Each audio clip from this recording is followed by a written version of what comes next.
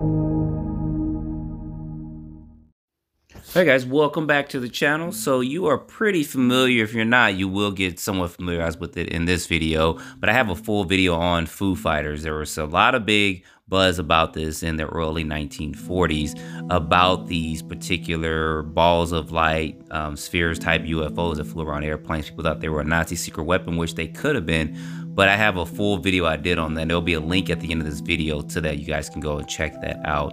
But in today's video, I want to actually introduce you to someone that may have seen it firsthand with him and his crew. What you're seeing here is possible photos from actual Foo Fighters and stuff that actually transpired during the 40s and the 50s.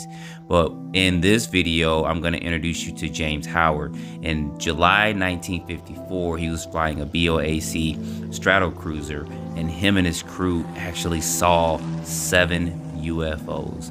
What he describes and what he says is he saw one large UFO and then he saw 6 small UFOs, which is pretty interesting. There's going to be what he drew of the larger UFO, and then the smaller ones are going to be there. And he said they actually saw this for about 38 minutes.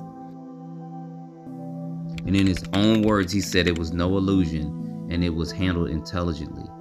So with that, he observed these 7 craft for was reported about 38 minutes. He had a news broadcast afterwards, and then he drew on this chalkboard what he saw and what he observed from these UFOs, which is pretty interesting. So I got a couple of clips I'm going to show to you guys so you can hear it in his own words and what he actually stated and saw, because he said this craft actually morphed and took a different shape.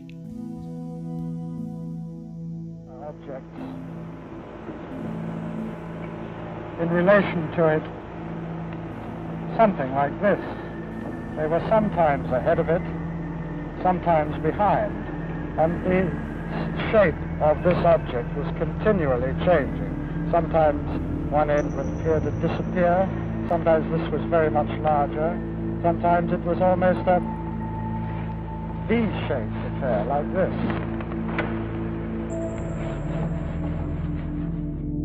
Now, in today's world, we're no stranger to triangular shaped craft or anything of that such. We know that there's particular patents out there for it and designs and stuff that have been out there that you can actually search on the internet and see. But we have never heard of these particular craft taking different forms and shapes as they actually fly along. And that's what he saw with his in 1954. So pretty interesting that he saw that and observed that. It was always black in silhouette, and always quite a clear edge to it. And when it finally disappeared, it seemed to dissolve. Yes, the smaller ones just disappeared first, and this just shrunk down until it was no more than just a speck, and then even that disappeared. There you guys have it, straight from the horse's mouth, as the saying goes. Never heard of a testimony like this, especially coming from an airplane pilot where there wasn't all these kind of disclosure things going on and all that. And never heard of something like this actually morphing and taking shape as he described in this video. And it doesn't fit the characteristics of the ones from the early 40s, mid 40s, and probably early 50s as well. But pretty interesting testimony. I wanted to present this to you guys to get some of your opinion and thoughts on it, because this one has not been debunked.